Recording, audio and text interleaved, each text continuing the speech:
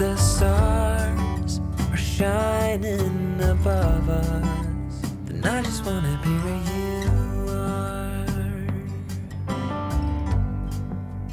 I don't wanna close my eyes,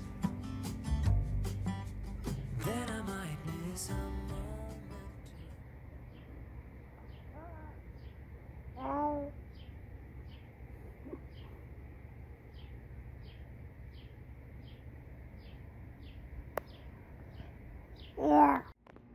So you will notice also in my path that there's some strawberry crossing the road. Why'd the strawberry cross the road? Because the clover didn't block it, but that's fine with me. There are strawberries under here as well. You can see, look at the size of these leaves. They're doing really well under here. I did manage to get strawberries for a few weeks where I got 8 or 10 a day. They were a bit tart. I think I was picking some of them early, but it's also the first real season of them here in the yard. And here's my attempt again to keep getting clover sown into the path. I've tried a few times without watering because I'm not used to watering in a food forest, but I realized that seeds need to germinate. So I actually set up, if you can see this up here, there is a sprinkler right there sitting on top that I've zip tied to the top of my pergola. And I'm well aware of the don't sprinkle and use the what's it called, irrigation method, but I'm lazy and I just run it for 10 minutes at 5:30 a.m. every day to get these to sprout, and I'm happy with this, so I might be able to stop soon. I just wanted to get them going so they would root, and so that's pretty good. That's the clover part. And then you can see sometimes I get bonuses, especially with the watering. I'm getting mushrooms. A lot of them fell over, but you can see the little stems here. Right there.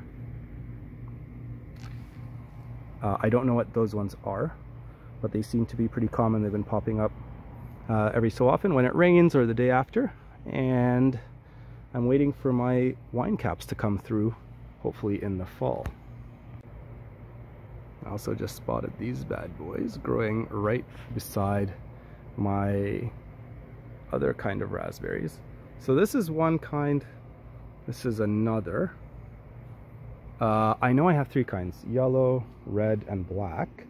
And I know the black ones are on the other side, so I'll show them to you when I get there. And also the raspberries have crossed here. I don't see any berries on that one yet.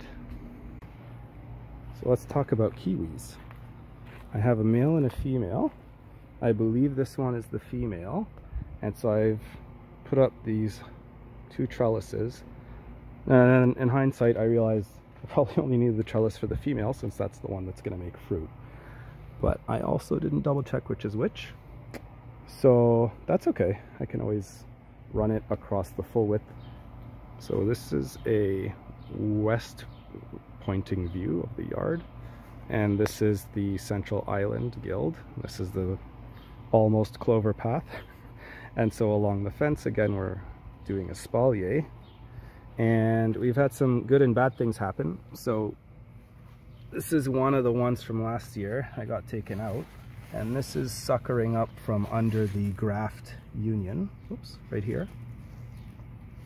So I've left it hoping that the rabbits will get that as a decoy while I protect the other ones. And let's see if we can find, oh, it might be on the other side. Let's go around. Here is the next one. So that first one was a pear, actually. This should also be a pear. Yeah, this is a pear. And this is one of the new ones from this year. And this is actually fascinating. I wonder if this is considered above or below the graft. It looks to be almost on the border. It's probably a little bit above. Anyways, I have this amount of growth, which is not much. And a lot of this was shaded because of the comfrey, but also I cut it back, leaving only 2 buds, I thought. So I can see obvious growth here on one and the other, and the idea was to do like a V. But there's more here and there. I think I might have just cut those off while I was cleaning up pre-video. So this is south facing now. I'm at the back standing next to the espaliers, and you can see a gooseberry here and a second one right here. And it's actually There you go, you can see it here. It's funny because I didn't expect the pollinator plants to be gigantic. So I'm almost 6 feet tall. This is almost 6 feet tall. And these are pretty much 6 feet tall here. They're enormous. So I've been hunting for my fruit trees and bushes amongst the pollinators. And this, I have no idea. I protected this wondering if it was the return of the persimmon, because the persimmon got taken down to the ground. It was a twig, which you can still see the original twig here. Actually, it wasn't to the ground. I lied. It's right there, maybe 6 inches off the ground. And some new growth started coming up that I didn't recognize as one of the other pollinators, so I'm hoping this is a persimmon. If it is, woohoo! One plant I don't have to replace. Bingo! Look at this! I think we got some blackberries. Unless this is a raspberry that's hiding. Nope, this is definitely blackberry. Alright, I'm excited because I like blackberries. And the raspberries, I just ate 2 that were super red. I should have recorded this. And they're very sweet, so I'm very excited for these again because they were sweet last year.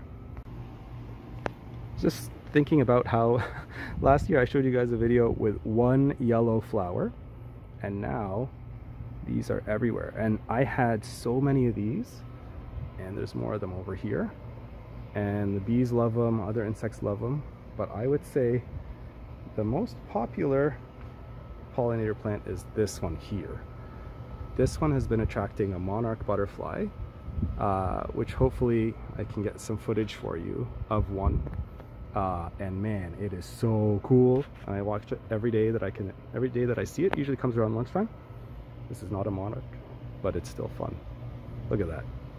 Every day. Every day. Okay, here's the mulberry. This is a white mulberry that has no fruit on it yet, but I'm happy that it's actually this big. I would estimate 4 feet, 4.5 feet now from ground level. Another thing that got taken up by the rabbits in the harsh winter, and it's growing back very well. So I am very happy with this right now. No complaints. And then holy pollinators. Now this, I think, is one of those, you know, unintended consequences, if you look at these leaves, from watering every morning to try to get the let's see if I can focus, try to get the clover to come in, and it looks like it's a bit of, I don't know, leaf mold or whatever you call it. Look, bees. You see bees? I see bees. And I'm so funny because whenever the bees come too close to my ear, or I hear them up close, I run away like a little kid. But that's okay. Man, they are going to town. Am I getting this? Can you see this? Oh yeah. A bit of recap. This is where we were walking along the back fence. This is the other part of the path going through here, and that would make this section the island guild. This is the plum then that matches with the chum back there. And the other tree, which is kind of hilarious because it's dwarfed by the pollinator plants, is this one here, which is an apricot tree. And then this is also supposed to be clover path. I have cherry bush 1 and cherry bush 2. So these were actually covered with aphids and ants earlier this season, and they're all gone, and I did nothing. Thank you, ladybugs. I'd love to show you guys a ladybug if I can spot one.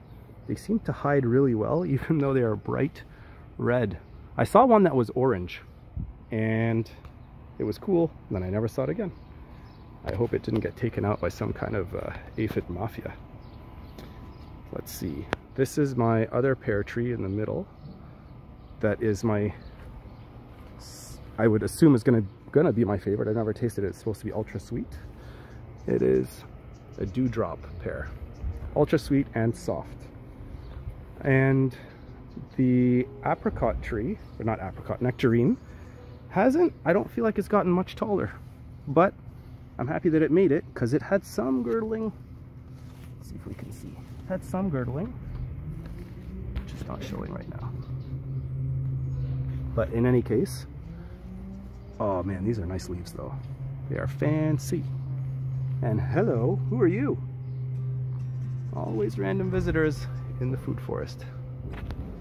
But yeah, holy pollinator is Batman.